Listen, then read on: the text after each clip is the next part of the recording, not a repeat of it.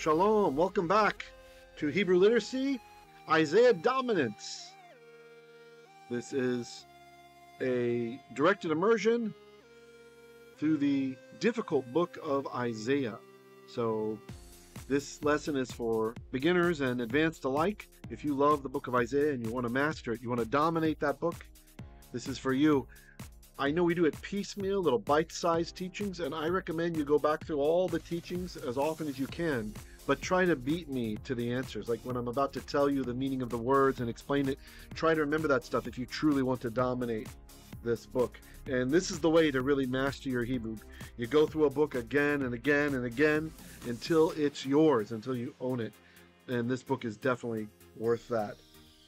But don't be discouraged, please. If you're new on your Hebrew journey and you find this very difficult, the language of Isaiah is very difficult.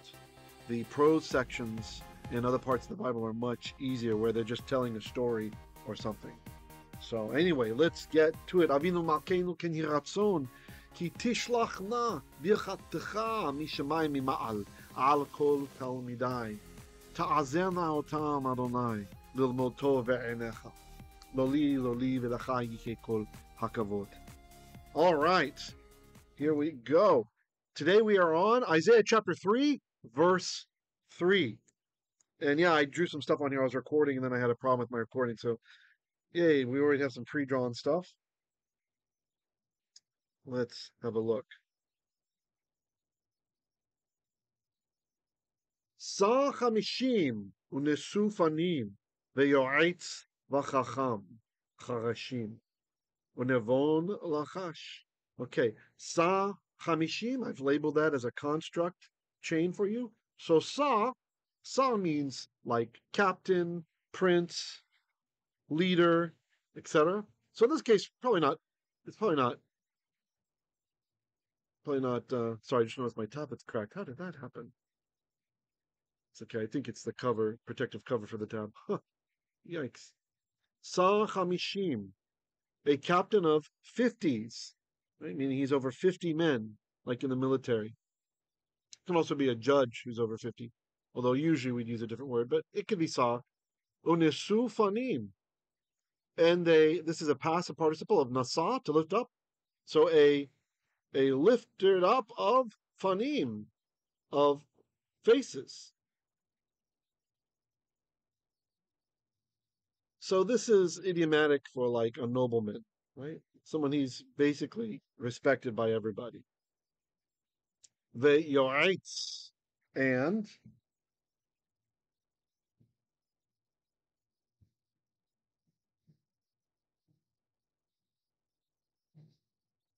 yo'etz, a counselor. V'chacham charashim. This is another construct chain. Sorry, I have a bunch of notes there myself about Septuagint and stuff like that we probably won't go into. Oh, the crack is bothering me. When did that happen? Bizarre.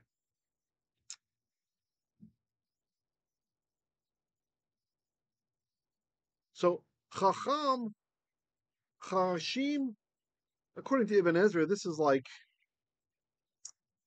a charas is like an artisan, right? Artisan. So a wise one among artisans, a cunning artisan or artificer. Unevon, pardon, unevon. Nevun is also a word. Unevon, u. And again, the reason this is u here instead of just the like we have over here is, remember, we have our bump schwa rule.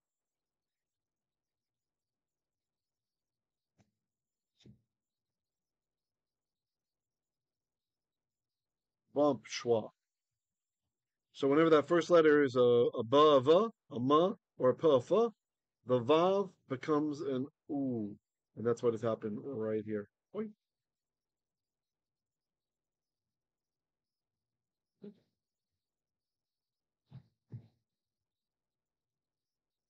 U. Nivon lachash. We have another construct chain. It would have been navon, but it's nevon. That pretonic comets became shwa.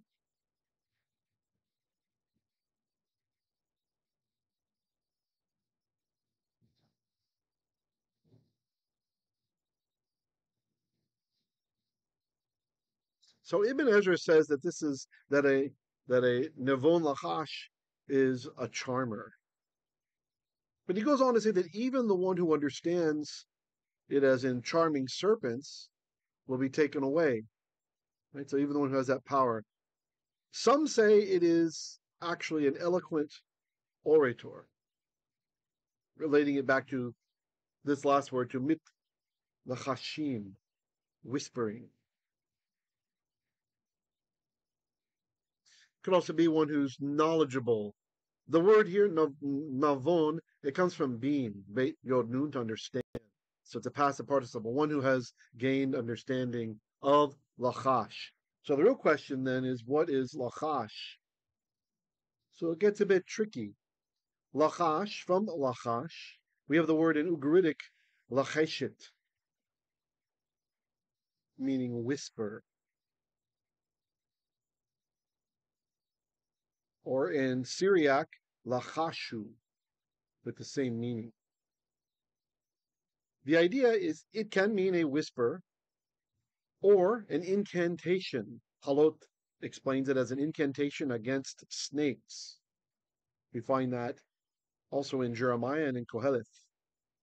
It can also have this other meaning of an amulet, although that would not make sense here, right? Usually of seashells and such. So a Nivon Lachash is probably someone who's knowledgeable in whispers. Whispers, of course, being some kind of magical incantation. So let's read it again.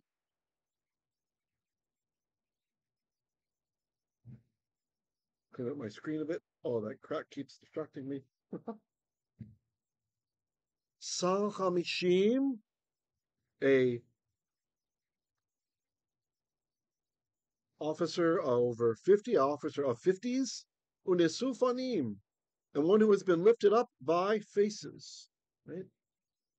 The yo'aitz. So, by the way, that's like a nobleman or something. The yo'aitz, and a counselor.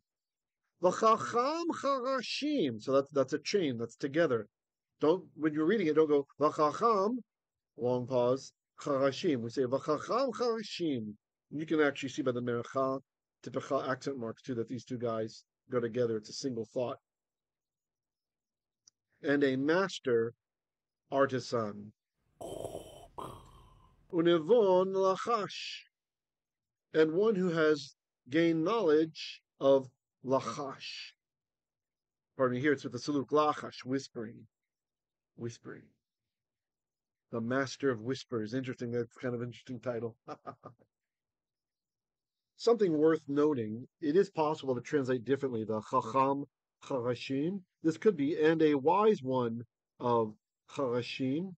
If we take that from cheresh, number 2, meaning like secretly, right? Then this can have the idea of magic or magician, right? So, especially since we have it in parallel with one who is knowledgeable of whispering, again, that might be some kind of incantations. We could translate this in a master magician and sorry, the laser pointer is slow. Come over here. Why are you so slow? And one knowledgeable of incantations. Okay, verse 4.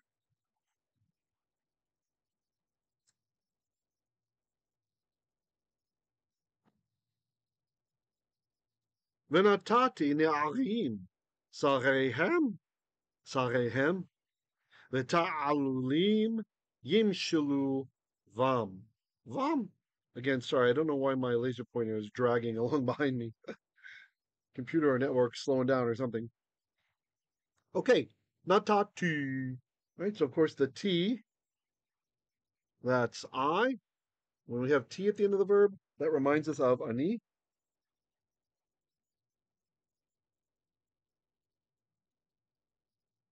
Or anochi.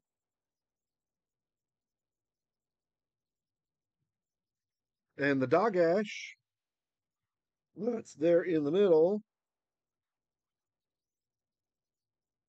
That is from our noon. The verb was natan.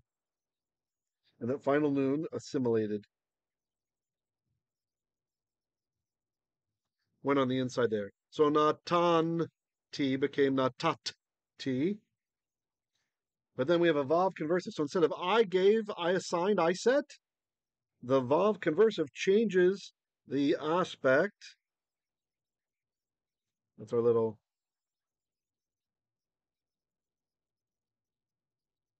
time device. Think of it like that.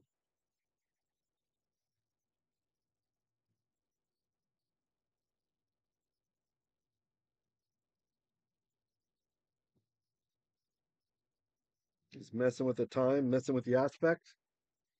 So I set, I placed, I assigned ne'arim, ne'arim, youths, lads, from Na'ar. If you remember, if you're strong in the Torah, you might remember in Genesis when Avraham Avinu, he goes to sacrifice his son Yitzchak, the son whom he ohevs, and he brings with him two lads, two Na'ars. The tradition teaches us Yishmael and Eliezer. So, Venatati Na'arim, so I assigned lads, youth. And then we're missing as here. I would have expected ke, but we don't have the kaf, we don't have as, but it's poetic. So, sarehem. So we already had sav on the previous slide. So like chief, leader, prince, it can mean quite literally. So sarehem, the princes of them as their princes.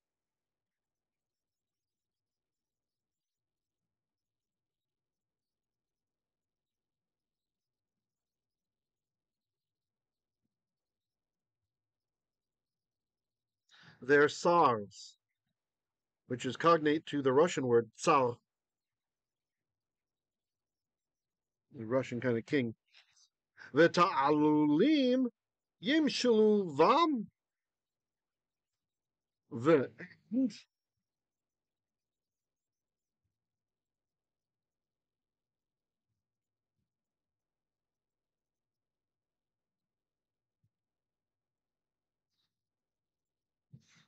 ta'alulim.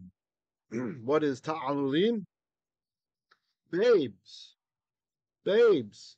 Ibn Ezra, getting into the morphology, explains that the tav is not part of the root. The root is ur, ayin, vav, lamed, to be young. And he points out we have, for example, an olel is a child in Jeremiah 6:11. We also saw that for those of you who are working through the book of Eicha, Lamentations with us, we've seen olel also as a child. So, and babes, yimshelu. Actually, yimshelu. The first yod of the verb tells us it's third person. So it's here they. The oo at the end tells us it's they. So those two things together, they. And it's an imperfect. So that's either going to be a present tense, which doesn't make a lot of sense here, or future, which does make sense. An incomplete action. And I just want to show you where the syllable divides. Whenever you have two schwas in a row in the word, the syllable divides, the syllabification is right between the middle of them. So this is pronounced, when you're reading it, yim shelu. Notice that's a vocal schwa there, right? So we have yim, and then this is she, usually represented by an upside down e. Shelu. That's how we break that up. Yim shelu. Yim shelu. Whenever you have two schwas in a row in a single word, the first one is always closing the previous syllable. So it's a closed syllable, meaning ending in a consonant.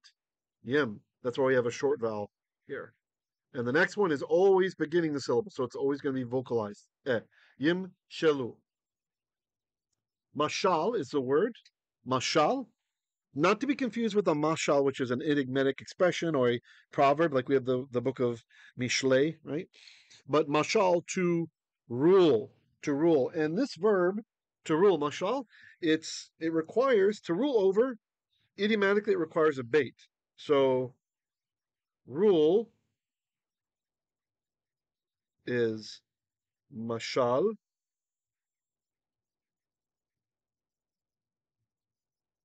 and then the over part, to rule over, when you're using the verb mashal, it expects a bait.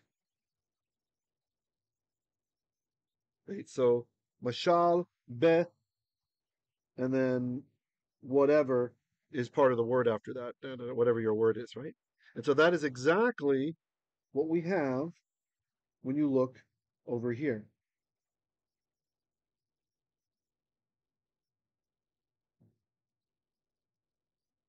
Oops, sorry. That was very strange.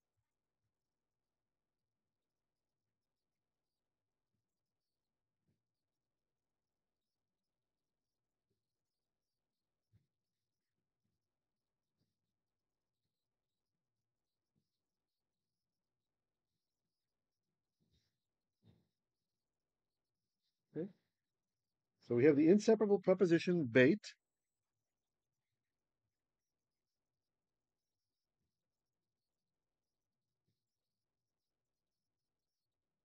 Okay. That's this guy. See? Right, like we expect. And we have our verb mashal. So yim shalu vam. They will rule over over them, over bum.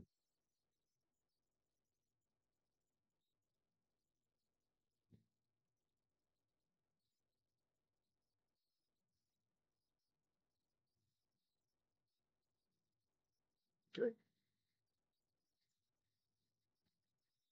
So one more time through. Venatati ne'arim. So I have set, or I have appointed youths, lads, boys, as sarehem, the sarim, the princes of of them, so their princes. And ta'alulim, and babes. By the way, this is a dyslegomemnon. It only occurs twice in the entire Bible. That's why Ibn Ezra commented on it. And babes, yimshaluvam, or yimshalu, yimshaluvam, yimshaluvam, will rule over them. Again, following this rule, mashal requires bait syntactically.